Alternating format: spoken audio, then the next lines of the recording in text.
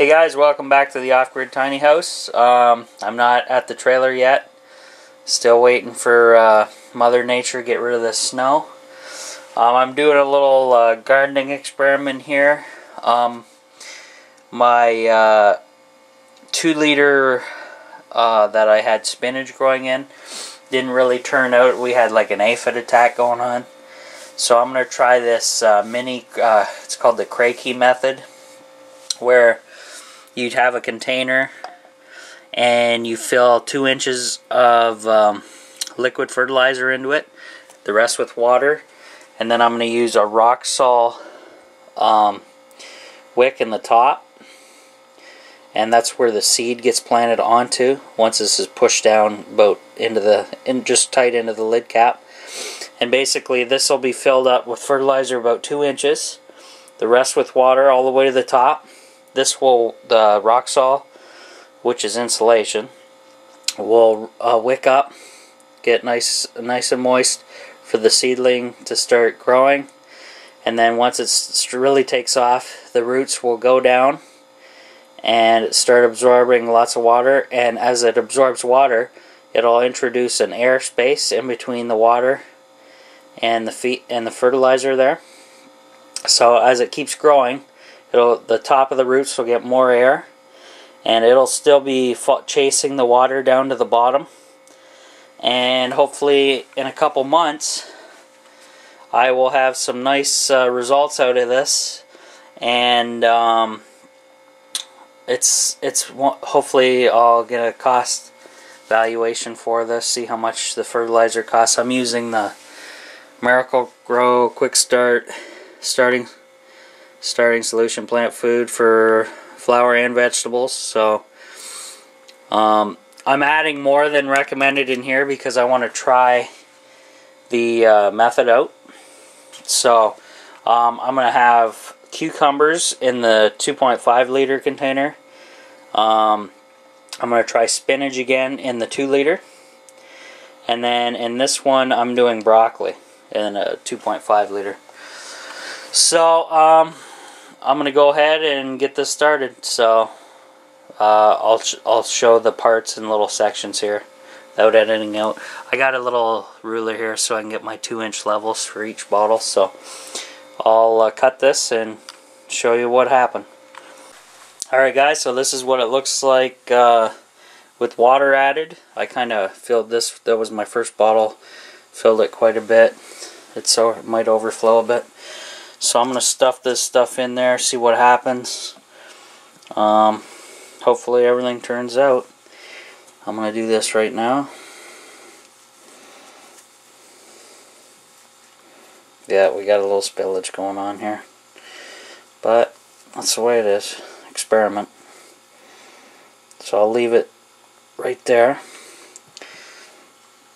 I could take my bigger chunks and put them in the bigger bottle here.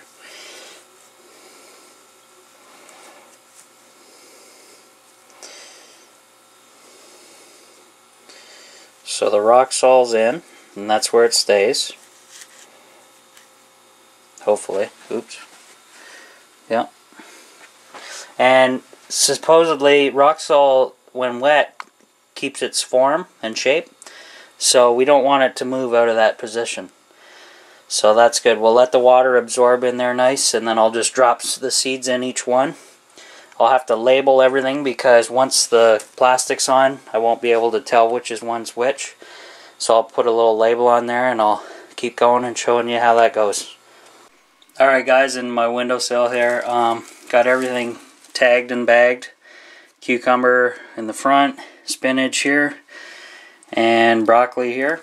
I put a couple seeds in each because sometimes you don't get seedlings to hatch. My spinach is looking rough from my first experiment. The wick does work, but I think I had an aphid problem or something, because maybe some experts out there can tell me, but I know algae isn't helping. I should cover that up. And then what I do is I have some rosemary from the garden last year, and mint here as well. And they survived. The parsley didn't. And I don't think the basil did either. So what I do is I have my emergency blanket here. Oh, I gotta find the end. Here it is. With the weight on it.